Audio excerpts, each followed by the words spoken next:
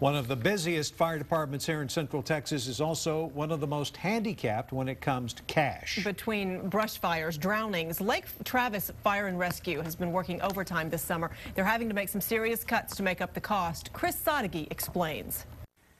2 weeks ago, Lake Travis Fire and Rescue put a fire out here in this neighborhood without losing a single home, but it did scorch the ground black and it turned their ink red.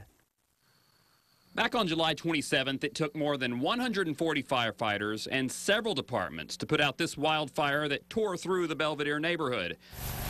But once the flames were out and the mutual aid left, it was up to the Lake Travis Fire and Rescue to handle the aftermath. And a fire of 400 acres doesn't go out in one day, no matter how many resources you throw on top of it. Putting out hot spots, watching for flare-ups, things that didn't get as much attention, but still cost anywhere from $10,000 to $60,000 a day.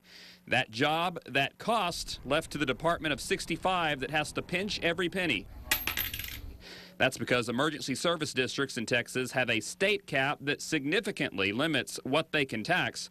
A lot of work and not a lot of money makes it tough on Assistant Chief Robert Abbott. Our overtime budget is pretty close to the max right now. If you go by the numbers, it's not just maxed, but far beyond. Travis County Emergency Management budgeted $450,000 for overtime this fiscal year, and with 2 months left in the fiscal year, they're $105,000 over budget, thanks to a dry summer and a deadly one. We've had an unfortunate amount of fatalities on the lake. 7 to be exact, already 2 more than last year, 6 more than all of 2009.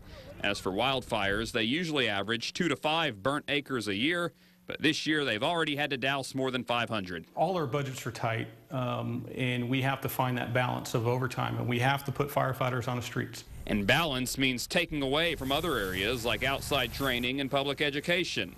With a hot summer, they're looking for a rainmaker in more ways than one.